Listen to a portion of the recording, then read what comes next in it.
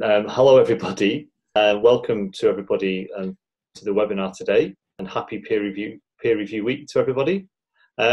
Just a couple of notices to start with.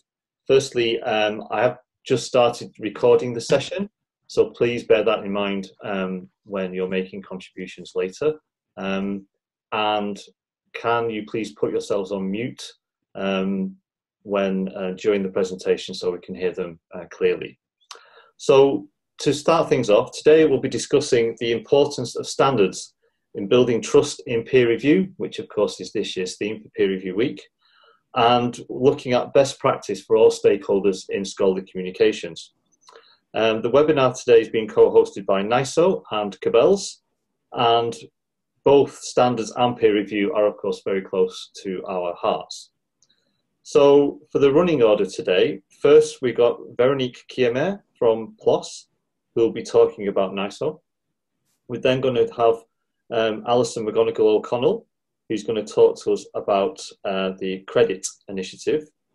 Then we have Melissa Harrison from eLife, who's going to talk to us about JATS4R. And finally, we've got Tony Alves from Aries Systems, who's going to talk to us about the MECA initiative. We're hoping to have each contribution about 10 minutes each, which will give us around another 10 minutes or so at the end for an opportunity to have a Q&A. And for the Q&A, please can you use the chat function at the bottom of the Zoom screen there. Can you put your questions on chat? I'll be making a note of those throughout the presentations, and I'll pick some of the questions for the end, and hopefully we'll have some good questions that we can go through. So firstly, I'd like to ask Veronique if she can share her screen, and she'll take you through her slides on NISO. Thank you very much. Hello, everyone. Good morning. So I'm Veronique Kiemer. I'm the Chief Scientific Officer at PLOS. And I'm really happy to be here this morning. By way of disclosure, I just want to mention that I was previously employed by Nature, that I have been involved in the development and implementation of the credit taxonomy that you are going to hear about later. And I also currently serve on the board of directors of ORCID, as well as on the steering committee of pre-review. So these relevant disclosures aside, it's my pleasure to introduce this session, and I'm going to try to give you a little bit of context about why the theme of Peer Review Week this year couldn't be actually more important or more timely. Why is it so important to actually trust in peer review? Well, first and foremost, I think that peer review is actually central to how researchers make judgments about what to trust, what papers and scientific findings to read, to cite, to engage with, and to use in their own research. I cite for this the work of David Nicholas and Carol Tenopir, and I encourage you to read their work. In this particular paper they published in 2014, they actually called peer review the central pillar of trust. And this notion of this familiar notion to researchers that work that has been peer reviewed has been actually examined and vetted by other scholars, and that gives it trust, is actually extends to trust in the general public. This is an excerpt from a Pew Research Center survey that was conducted in 2019, and the second row of the results there show you that 52% of American respondents to this survey trust scientific research findings when they hear that they have been reviewed by an independent committee. Now, this notion of trust through the validation by other scholars has been thrown in sharp relief by the COVID-19 pandemic, and that's the timeliness, I think, of this discussion, because this pandemic has also highlighted some of the challenges that we see in peer review. first, the need for speed in dissemination of results about the coronavirus has encouraged researchers under this feeling of urgency to really make more use of preprint servers, for example. We've seen a very uptake of the use of preprint servers such as bioRxiv and medRxiv. And while that has been incredibly important for the rapid dissemination of results, this article in the New York Times back in April, for example, reported concerns about the fact that some of the information that is shared without the traditional format and framework of journal peer review that is used by people to establish trust, that creates new challenges to understand what to trust. And in particular, they cited the case of an article that was posted on bioRxiv, and then used and amplified on social media and through actually conspiracy theory websites to basically give more credibility to misinformation. Now, that was a problem in terms of communication. From the scientific perspective, I actually think that the process worked incredibly well in that case. Within 48 hours of that paper having been posted on bioRxiv, there were thorough, detailed critique by specialists in the field who pointed to the methodological issues and of the papers, pointed some of the flaws in the data, and basically concluded that the results in conclusions were overstated. And to their credit, the researchers who had posted this paper realized that and decided to withdraw the paper within 48 hours. So we see there a very effective peer review process that happens within 48 hours because these results are really impactful and really important. But it happens outside of this traditional format that we know about journal peer review. Now, meanwhile, journals have been struggling with the same issues of peer reviewing very large amounts of results that are done under, studies that are done in very difficult conditions and that have to be reviewed incredibly rapidly. So the traditional pre-publication process has actually hit its own challenges as well. So, for example, on May 22nd, the Lancet published what was supposed to be the first authoritative study on the efficacy of chloroquine. And the 4th of June, so 2 weeks later, they actually retracted the paper following reactions from researchers and scientists in the field who had scrutinized the paper, pointed out at discrepancies, what seemed like discrepancies in the data, and asked to see the data. And it turns out that the data actually was not available for scrutiny, not to readers, not to the journal editors or an independent third party, and not to some of the co-authors of the paper. And as a result of that, the Lancet made the right decision to retract this paper. Now, meanwhile, that has had a really important impact in real life, including the pause of some clinical trials of chloroquine that were underway at the time. On the same day, the New England Journal of Medicine retracted another study that had to do with the safety of blood pressure medication for COVID patients. And this study was based on data from the same company and retracted for the same reason. The data was not available.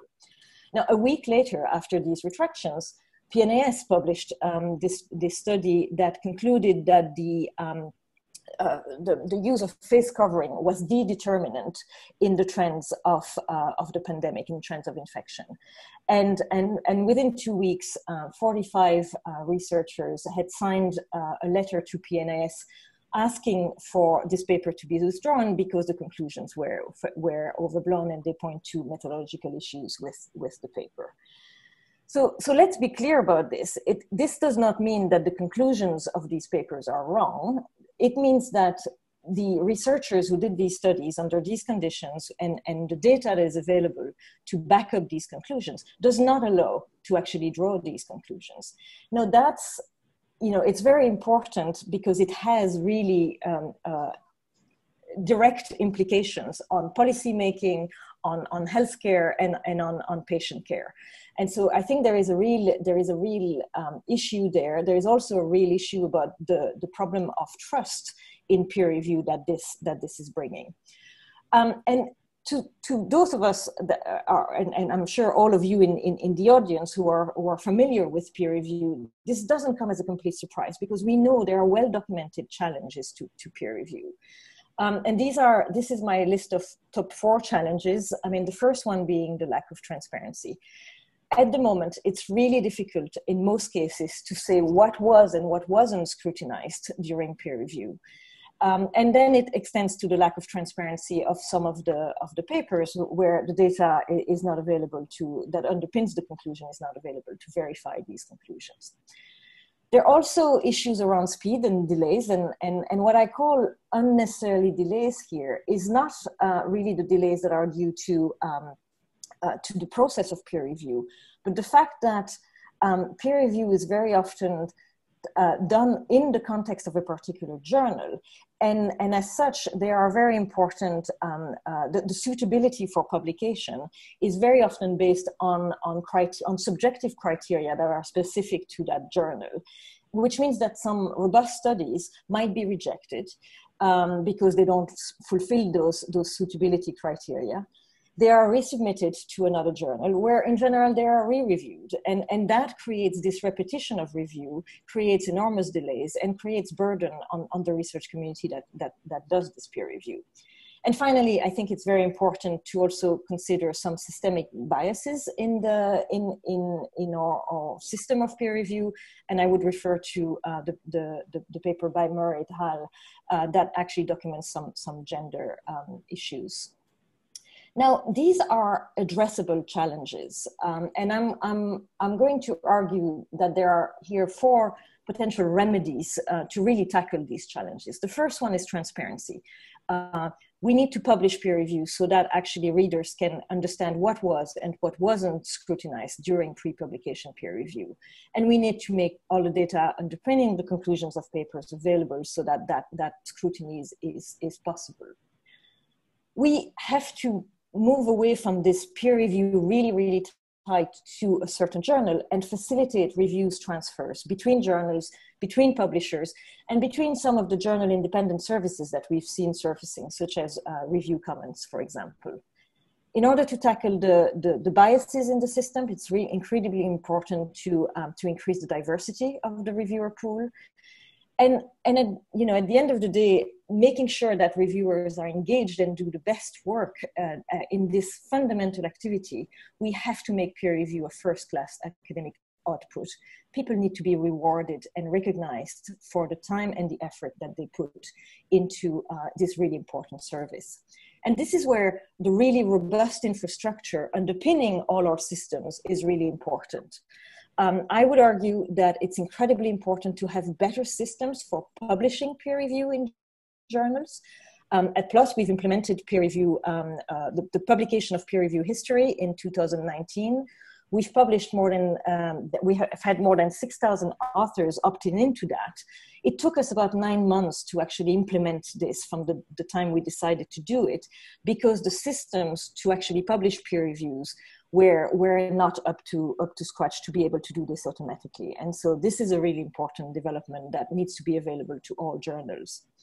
We need these technical standards and user-friendly transfer mechanisms between journals to facilitate this transfer of review. We need good attribution mechanisms to the reviewers for this credit. We need to have standards about upfront agreements so that we don't need to recertify or re-ask permissions for publication. And finally, these interesting journal agnostic initiatives that are starting up are basically suggesting that there are better standards that could be done in really focusing on the technical quality of review. So with thanks for your attention, I will now stop sharing and pass on to the next person. Okay, that's great. Thank you very much indeed, Veronique. If anybody has any questions for Veronique, we'll take all of the questions at the end, and just please type that into the chat box. So now that we've got Alison, who's going to talk to us about credit. Alison, over to you. Thanks so much, Simon. And thanks to Veronique and all my co-presenters today, and also to NISO, as well as the Peer Review Week Steering Committee for putting this together. I'm really excited to be here. So as Simon said, I'm Alison O'Connell. I'm one of the co-chairs. There are three of us for credit. And I am also a consultant. And I was first, sorry, I'm getting an echo. I first got involved with credit a few years ago when I was working for ANSI Systems, the creators of Editorial Manager. But other than that, I've been in commercial publishing and software as a service for about 15 years now. So I'm going to start off by talking a little bit about what credit is. However, you know, I'm used to giving overview presentations that get into a lot of detail about the taxonomy, and that's not actually what I'm going to do today. So forgive me if I go through it a little bit quick. And if you'd like more granular information about the taxonomy, I'd be happy to follow up with anyone, you know, after this session. So what credit is essentially a taxonomy of 14 roles and a set of best practice recommendations about how they should be applied to make clear the specific contributions that every author or contributor to a manuscript makes. So in other words, if you're listed as an author on a manuscript for, you know, published within a journal that has adopted credit, you will have one or more of these terms attached to your name. And that's, you know, being displayed along with the version of the manuscript that's online, as well as being exported so that it's also machine readable. And so these are the 14 roles. And of course, I've put the URL to the credit website at the bottom so that you can go and you can see how these roles are defined, you know, if you're not familiar. But I also wanted to point out, credit is now working with NISO. And so NISO is helping us make credit a real standard. And, you know, this has been going on for a few months, but we've really picked up the pace in terms of, you know, having this website is obviously one tangible example, but we've also been able to sort of set up some working groups as well as the steering group that the co-chairs sort of help to participate in. So there's a lot going on there, and we're really grateful for the support of NISO there. And so, of course, by now you may be wondering, what do contributor roles have to do with peer review? And, you know, so the answer, I think, and where I'm going to focus for the rest of this talk is on one single role. And so you can see I've highlighted it here on my screen. And so this is the role, it's called writing/review and editing, which differentiates it from another writing specific role within the taxonomy, which is, you know, to do with writing the original draft. So again, anybody who is contributing to the manuscript will have one or more of these roles. Individuals may both have the same role, you know, two folks may be participating to do data curation, for example. And so that is true of any of the roles. But this specific writing, review, and editing role is really all about pre-submission work to the manuscript. So these are the folks who are involved with reviewing the manuscript before it is submitted, before traditional peer review, as we think of it, begins. And so, you know, I think when we think about making peer review more trustworthy, and we say that, you know, having more granular information about the contributions that contributors make up front does this, I think using this writing, review, and editing role and starting to think of peer review as starting even, you know, during the initial creation stage is important. And so I'm also going to talk about a few future possibilities that touch this peer review area of credit, or I should say where credit touches peer review in its expanded definition. So the first is that there are initiatives underway to standardize peer review metadata. So I know STM has launched one such initiative to sort of create its own peer review taxonomy. But, you know, some other, and that is separate today from credit. It's just something that, you know, I'm watching with interest, and I think others in this area are too. And there is also the potential to leverage the credit metadata, which is, you know, it's going to be part of Crossref, and it's including credit is also on the ORCID roadmap. So being able to see specifically what a contributor did for each publication in an ORCID record. So being able to then leverage these metadata items to search for collaborators in a more specific way, or to find collaborators who have funding, for example, because as you saw when I showed the slide that had the 14 roles, there are really specific contributions that are being tracked now, and so it will make searching really productive. And so the same could be said for reviewers as well. So once you have good information, for example, on who's doing the pre-submission review in a certain area consistently, you may wish to build out a really robust reviewer database that kind of leverages some of this. And it's all made possible because we now have this metadata. And of course, you know, initiatives like ORCID peer review are all about recognizing the contributions of reviewers, and you can see how, you know, maybe there's some synergy there just with regard to granting recognition, leveraging credit. And I think some of the integrators are already doing this with regard to, you know, trying to incentivize the contributions that are made to manuscripts based on credit, if not review itself. And then also, and this sort of dovetails with something I read within the blog post that Veronique published today, being able to use this data to help researchers advance their careers and to help them to really get the recognition that they deserve. And so with that, I'm going to wrap up and pass to Tony. And so, yeah, if you want more information about credit, the URL is there, and I'd be happy to chat with you. And I know my co-chairs would as well. So thank you. Okay. Thank you very much, Allison. Excellent. Okay. So thank you. My name is Tony Alves. I'm the Director of Product Management at ARI Systems. I've been working in scholarly publishing. Well, this is probably my 30th year in scholarly publishing, and I've been working in manuscript submission systems for 20 years. I have a disclosure. You know, ARI Systems is a for-profit company, and we are a wholly owned subsidiary of Elsevier, and have been for the past 2 years. So let me tell you the story of Mecca. In 2017, John Sack of Highwire contacted various of the major commercial submission systems to talk about a common problem that we all had. And that was that publishers were asking us to transfer manuscripts between our systems because, believe it or not, publishers use different types of submission systems, within their publishing program. And so publishers don't just use ARIES or just use ScholarOne.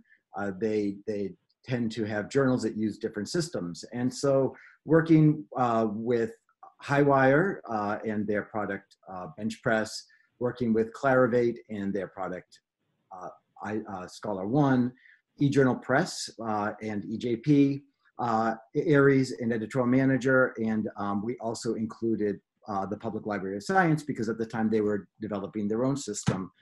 We got together to talk about this issue, and it wasn't just that publishers wanted us to transfer papers between each other, between journals. There was also a big call at the time for preprint servers to provide a stream, an easy path for papers that were on preprint servers and to push those to journals, and also vice versa, to be able to push papers that were submitted to journals to preprint servers.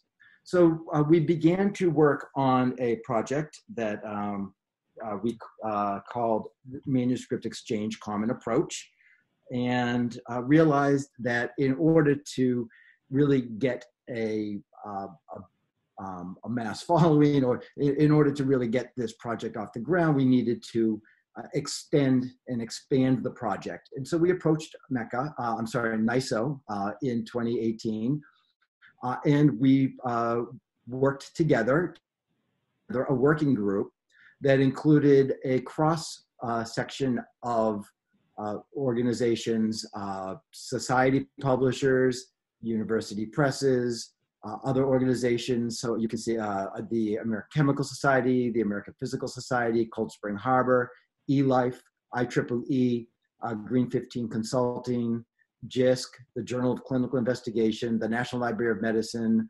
Springer Nature, Taylor and Francis. So you can see it was well represented, along with the originators of the project. So one of the drivers of this project was that there really is a need in research to be able to move manuscripts and data about manuscripts around. And that is because we want to reduce author frustration and we want to reduce reviewer frustration. So 85% of all papers that get submitted by researchers get rejected, and it's a real hassle to have to then take all of that material and try to resubmit it elsewhere. And about 20% of all reviewers conduct about 80% of all reviews, and reviewers can get really frustrated over the redundancy of the work that they might have to do and being asked to review papers that they've already seen. Total wasted time is estimated to be about 15 million hours. So I want to just review the use cases again. The original use cases in our minds were being able to transfer manuscripts between peer review systems.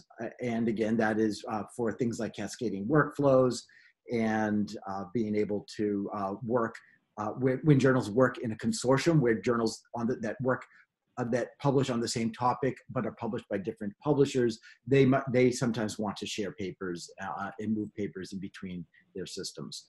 The second major use case was being able to transfer manuscripts from preprint servers to journals, and then also from submitted papers that are submitted to journals, being able to push those to preprint servers as a service to authors.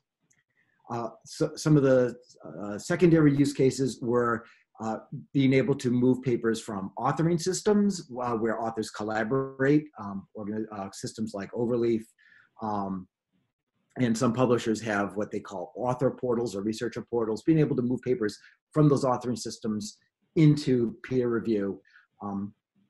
And then also being able to export manuscripts once they've been through peer review to things like repositories or compositors, other vendors. So there are actually a lot of use cases for the Manuscript Exchange Common Approach protocols. So I've talked a lot about the background. I've talked a lot about the use cases. What I want to do is really focus on what is Manuscript Exchange Common Approach. It is a way to facilitate the transfer of files and data between publications and platforms. So it is a protocol, a defined protocol, a specification that outlines what the rules are to assemble files and data, package files and data, and push them to another system. And for a system to be able to receive that material and then create a submission record in their system, as well as a people record or a user record in a system. The journals and authors set the rules. There is accommodations to allow authors and reviewers to give permission for transfer. The journals decide how much information they're going to send and how much information they're going to receive. The MECA protocol simply defines what could be in the package and how that package is put together. And I'll talk a little bit more about that. One of our principles was to really produce a minimum viable product, so that to make it simple and easy for people to adopt the protocols, and we tried to use as many best practices and industry standards as possible. So what is it? What is MECA not? It's not a central service. So the package is not going to a central service, which then distributes it out. It's not a database. There's nothing being stored. It is really just a protocol that people can conform to in order to send papers over the interwires to other systems. There is a low barrier to entry. That was important when we were looking at standards and protocols. And so our goal was to have wide adoption. I'm just going to touch quickly on some of the project areas. We discussed vocabulary. We agreed on standard nomenclature, so we'd have a baseline understanding of what the protocol, how the protocols would be written. The packaging, that was all about how we package up the XML files and the source files that are all part of the package, the MECA package. We chose to go with a very common technology, just zipping them up. We put together what how people would identify themselves, the identity of the article itself, so that when you moved the article from publisher to publisher, people would know whether or not they received that article in the past. Identified how it was going to be transmitted, the protocols for processing the data in files, security, that sort of thing. The article metadata conforms to JATS. It conforms to the JATS Green DTD. So we defined the DTD, the schema that using JATS that would package, that would identify what the article was about, the title, the author, the abstract, all of that sort of thing. We identified a schema for identifying what was going to be transferred, the protocols for pushing the files and data out. And one of the really unique things that we did was we defined a schema for the reviews themselves, so that we could, so that a publisher could put the review information into an XML document, into an XML format, and anybody would then be able to read that review information, and that schema could contain multiple versions of reviews. So review of the original submission, review of revision 1, review of revision 2. So there were quite a lot of project areas. It was an interesting and exciting 2 years as that group that I mentioned earlier, the commercial publishers, the society publishers, the university presses, and the other organizations that work in scholarly publishing, we all came to an agreement on what those schemas would look like, what that XML files would look like, how all of that would transfer. And the specification was published earlier this year as a recommended practice by NISO.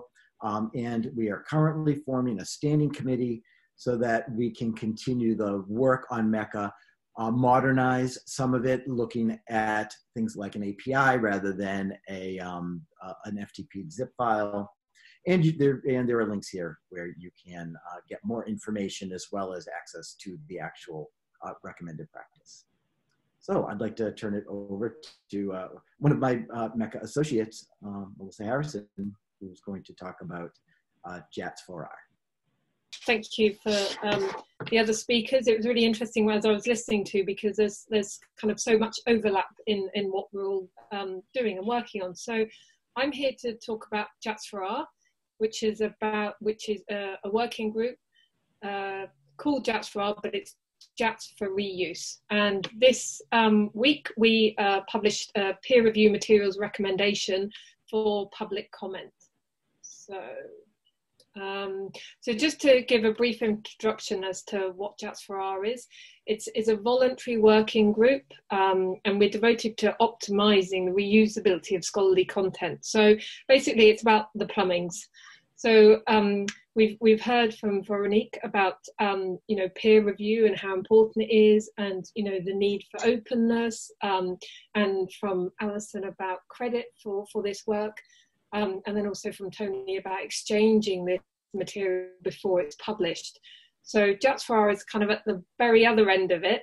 And when peer reviews are published, our aim is to try and make sure that everything is tagged up using the JATS XML DTD, so that it's reusable and mineable, and so that everybody's doing the same thing.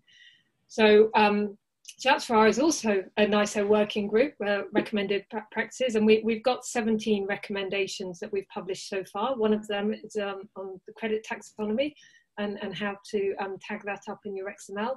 And it's run by a steering group of 7 people from various arms of publishing. So I just wanted to give a little plug, because this week we launched a new website at the same time as releasing our peer review materials, all in time for peer review week. So the peer reviews materials recommendation, there was a meeting held in London in July of 2018. So these things take a long time to work on, and we knew that there was much more and more interest in this, and the work of the JATS4R group often is to try and get to new things that are happening in publishing before the horse is bolted, in a way, because we've got a few recommendations on issues like how you tag authors and affiliations, and where things are so established and well entrenched within people's systems, it's much harder to get them to potentially change the way things are done. So with peer review materials, what we wanted to do is get a recommendation together so that people could start following this as they started to publish their peer reviews. So there was the working group, the meeting that was held in London, and then we published a paper on F1000 in October 2018. And then it wasn't until the 11th of April 2019 that the JATS4R working groups formed. And we were working on this recommendation for over a year. You know, we had 29 one-hour meetings, and there was work in between. And we had a core team, including someone from PLOS who put lots of input into this. And then as things were moving along, we had special guest input. So for instance, Publons, they came along to explain how their process works, and review commons, and also Crossref. So all the people that are interacting with journal publishers in order to publish peer reviews. So what we came up with was a set of minimal requirements. So if you are going to publish your peer review and you want to use the JATS XML schema, then these are the minimal things that they need to include. There was a lot of work that went into this, and this list looks quite short, but obviously there were more things that we did discuss and afterwards. But basically, the recommendation shows people how they should link their peer reviews to the article they're passing comment on, and how to publish them, whether they're a component of an article or a separate document, indicating what the document actually is, whether it's a review, editor feedback, or an author comment, and listing out the authors, indicating the publish date, and that they must have a DOI. So, I mean, that seems quite straightforward, but there is a lot of complexity in this. So for instance, you know, whether you publish it as a component of an article or a separate document, traditionally publishers, when they're linking content together, they're published on the same system. But as Veronique mentioned, you know, there's review comments, and there are all these different methods of how peer reviews are being used and passed around between publishers now. That adds complexity to this. So the extended recommendations. So we realized that some publishers starting out will want to keep it really simple. But then we were trying to anticipate other things. So like, for instance, people might want to publish additional dates relating to the peer review process. Now in MECA, we worked with MECA as far as we could, but these sorts of dates are really critical, but people might not want to publish them. But people might want to, so we wanted to provide that additional information, as well as, you know, whether the peer reviews, what the process was, whether they were single blind, double blind, triple blind, you know, what the revision around was, what the recommendation was, and also additional author information such as ORCIDs, institutions, conflicts of interest. Now, we didn't mention credit here because at the moment, roles specific to peer review aren't within credit, but I realise that that might be kind of a future thing. And also transfer details. So if a peer review was transferred from another journal and someone wants to publish that information, then it's available. And also, again, JATS4R is about machine readability across corpuses. So if everyone's tagging things in the same way, it means that much more information can be garnered from a larger pool of peer review materials if it's all open. So again, as was mentioned earlier, like peer review, and one of the criticism is it being a closed box. So JATS4R works in the open. So all of the material that was linked to this corpus of work to create the recommendation is all, so we have a Google Drive that has all the meeting minutes. We have all the calls, they're all recorded and available online. So my last slide is just a call to action. So as a voluntary working group, it's quite difficult sometimes getting people involved, but we don't work without input from the community. So again, everything is peer reviewed. So a subgroup works on a recommendation, does all the groundwork, gets it to a point where it's ready, then it gets reviewed by the steering committee, and then it goes out for public comment. And so the peer review materials recommendation is currently out for public comment until the 30th of October, where we'll be getting input from anyone who's got any comments on it. And then after that, it will go back to the subgroup to make any changes or whatever is required. But that's basically kind of an introduction to JATS4R. Take a look at the new website, but also this important recommendation. Thank you. That's great. Thanks, Melissa. So thank you for everyone on our panel today for those really interesting presentations. And we're bang on time. We've got 10 minutes left for questions. So firstly, I've got a question from Matt Redding. Let me just find it. Here we go. So this is a question from Veronique. So Matt says, with publishing peer reviews, have there been any issues with problematic content in them? For instance, reviews which break blinding or have inflammatory comments. I think that's break blinding, blind peer review, or have inflammatory comments. At our journal, the editors will redact such elements before passing them on to the authors. So have you got a comment on that, Veronique? Yeah, so the way we've implemented it is very much like Melissa just described as well, where we actually have all the history of the peer review, including the decision letters, the editorial decision letters with the reviews that are sent to authors. So, you know, if you were to adopt that system in your journal, any changes that have been made by the editors would also translate to what is published on the website. Basically, what we publish in terms of the peer review history is what the authors see, as well as their responses, point by point responses, and so on. We do have an option in the system for editor or staff to stop the publication in extraordinary cases, such as, you know, copyrighted material that is included in a review or things like that, and that may not have been seen by or realized by the editors or the reviewers. And we've only used that option on about a dozen times out of 6,000 peer review history that we've published. Okay, that's great. Thank you very much. The next question is from Elena Wrigley, and this is a question for Alison. She says, how is the writing, review and editing role envisaged for blind or anonymous peer review in publishing workflows or peer review metadata? Is there movement to encourage adoption of credit metadata by peer review recognition entities, e.g. Publons? Alison, can you answer that? Yeah, sure. So it's a really great question. And this is something that I've just started to think about myself. So I think with the 14 roles, including the writing, review, and editing role, these are still, in terms of the best practices, they are still recommendations that are really to do with art, you know, like the original authoring or work to do with the article itself, and not specifically with peer review.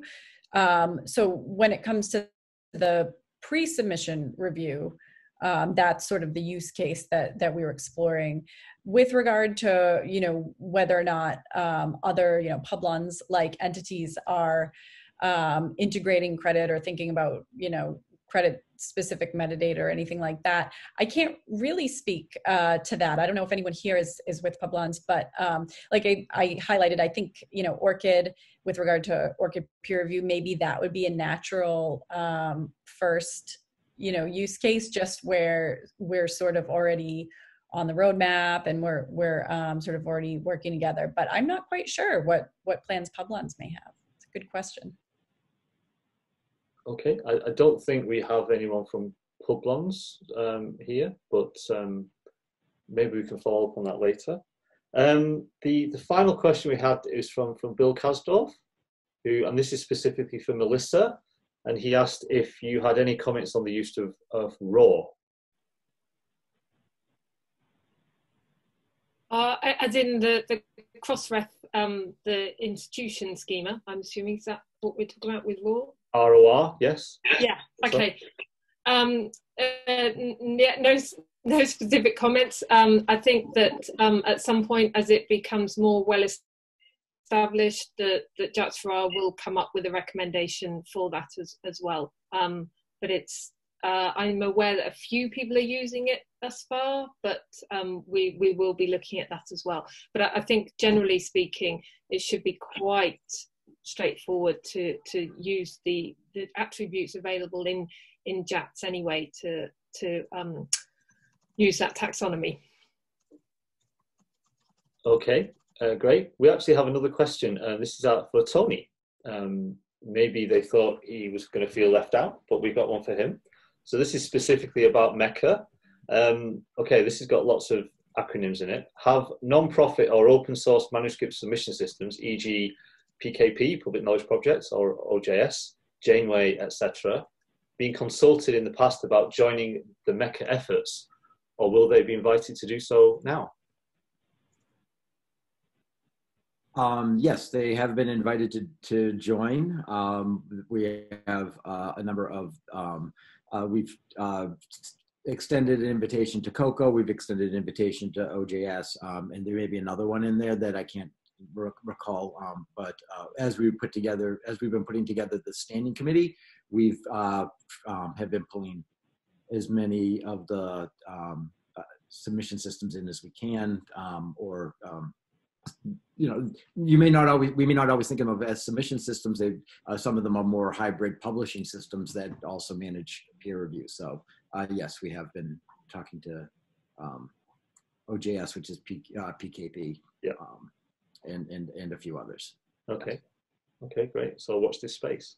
Yeah. And we do have a question. There's a question that's posed from Michael Willis that Alison very kindly has answered, but I don't know if anybody else would like to comment as well. Have the JATS4R and STM peer review taxonomy groups shared information in reaching their recommendations? So sorry, the JATS4R working group, have we shared information in reaching their recommendations? So the recommendation is out for public comment currently, right. And all the history is on the slides for this presentation will be made available, won't they? So all the links to all the information that led us to those conclusions are there, but it's out for public comment at the moment. So we would like any and every comment to be made on it, please. Thank you. Okay. That's great. So that's, I think that's it. And again, we're right just under time, just a couple of minutes left, so perhaps that's a good time to leave it. So finally, I'd like to thank everybody, all the panelists for taking part today, and thank you for everyone who's dialed in. So we've made a recording and we're going to put the recording, I think we'll be able to edit it, put it on the Peer Review Week YouTube channel, and we're also going to be able to put it on the Cabells webinar page alongside with the presentations, and make those available for everyone, and we'll email everybody afterwards to let everyone know the links to those resources. So thanks again to everybody, and enjoy the rest of Peer Review Week. Thank you very much.